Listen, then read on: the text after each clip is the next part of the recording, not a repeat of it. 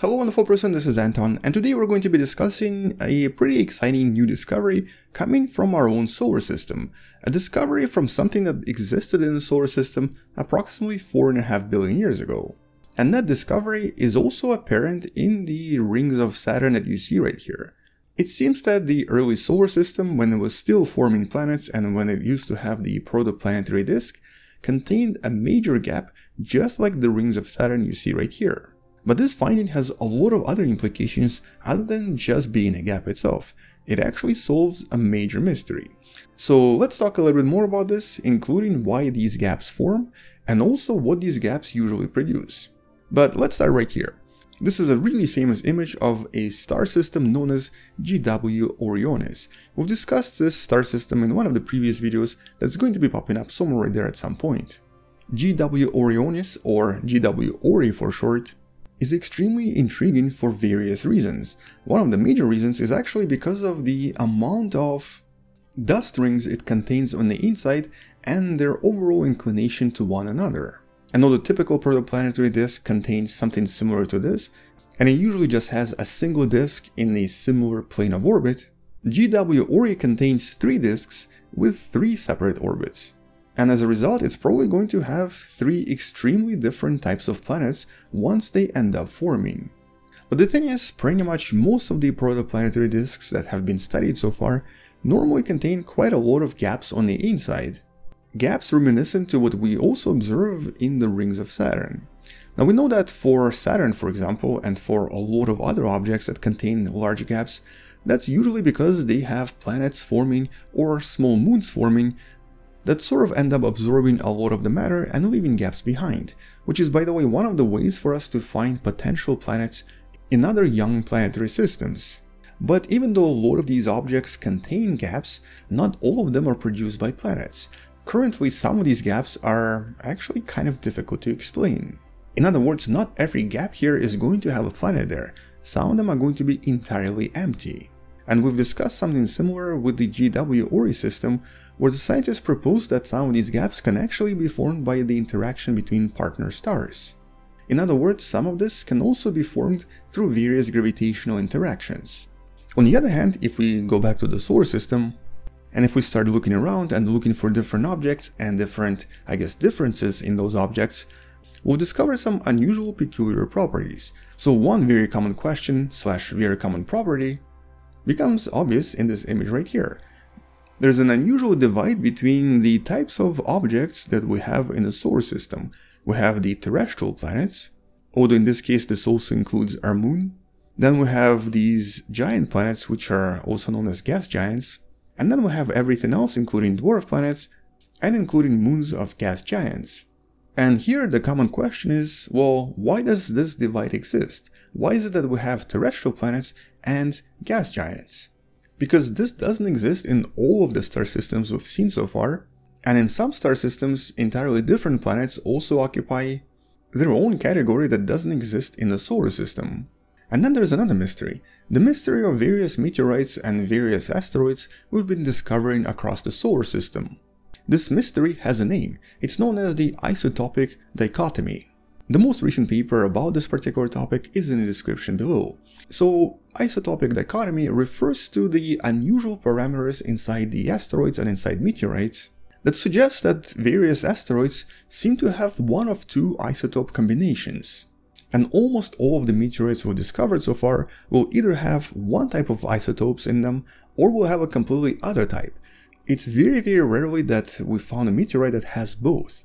So there's basically like this grouping, either you'll have these types of isotopes or you'll have other types. And this dichotomy becomes even more apparent when looking at 2 separate types of asteroids, with one of the types known as carbonaceous chondrite and the other one known as the non-carbonaceous chondrite. They're also sometimes known as CC and NC for short. And so this NC-CC dichotomy has been known for a very long time, but it's really only recently the scientists started to realize it's really because these different meteorites were created in completely different spots of the solar system. But this was just a hypothesis and it needed more proof. As a matter of fact, it needed a lot of proof. And so the recent paper goes in a lot more detail, pretty much establishing exactly what a lot of scientists believed for a very long time, there was a really large gap in the solar system, and this gap created conditions necessary for very specific planets to form. On the one side of the gap we had the terrestrial planets, on the other side we had the gas giants and a lot of other objects, including dwarf planets, with the gap itself very likely existing for maybe a few million years, approximately 4.567 billion years ago. And because many similar gaps have been observed in a lot of other star systems, it totally makes sense. But what exactly formed it? Well, at the moment there are two possible scenarios, but even these are not really certain yet. The first scenario involves a massive planet, but probably not Saturn. As Jupiter grew in size and became bigger and bigger, it also started to push a lot of the gas, creating a larger and larger gap. And as it moved across the solar system, the gap sort of stayed behind, with Jupiter just ended up in a different location. On the other hand, this could also be because of the disk itself. Maybe Jupiter had nothing to do with this. And so the second explanation involves the disk. In this case, as the disk itself starts to coalesce and becomes more powerful, it also starts emitting its own winds. And these winds form simply because of the relatively powerful magnetic fields that are normally present inside these disks. But these winds can be powerful enough to start emitting so much radiation that a lot of the mass starts to sort of disappear or moves to a different location. This can also lead to a production of relatively large gaps. So some of these gaps in this particular disk could have actually been created through these very powerful winds produced by the disk itself. And once the gap forms, it literally acts as a kind of a boundary. It's very difficult to go through this gap, and so whatever is on one side of the gap starts to accrete and form one type of an object. On the other side of the gap you'll have a completely other type of an object, which in our solar system led to the formation of terrestrial planets and gas giants. And because it would be somewhat difficult for any planetary object to cross the gap, it would actually require a lot of energy and quite a lot of momentum to move from one region to the other. That's why we mostly have gas giants on one side and terrestrial planets on the other side. And in this case, even the moons of Jupiter and Saturn are very different in composition to our own moon. For the most part, all of these moons contain a lot of ices on the inside. Our moon, however, is mostly terrestrial, which once again suggests that they were produced in very different locations of the solar system. But then we have this recent paper that you can find in the description below that has gone even a step farther. They were able to successfully show that the reason why these different meteorites exist is really because of this gap, and this gap definitely explains the origin of various types of planets, essentially providing even more direct proof for the existence of something like this in the early solar system. The way that they prove this is by analyzing the magnetic fields of various asteroids. In this case, the team behind this paper analyzed the signs of different magnetic fields that were present when the meteorites were formed, and essentially looked at various changes created by the magnetic fields inside the tiny particles that were present inside meteorites. Here we're talking about particles that are usually known as chondrules. Chondrules are these tiny formations present in some of the meteorites, or actually in most of the meteorites.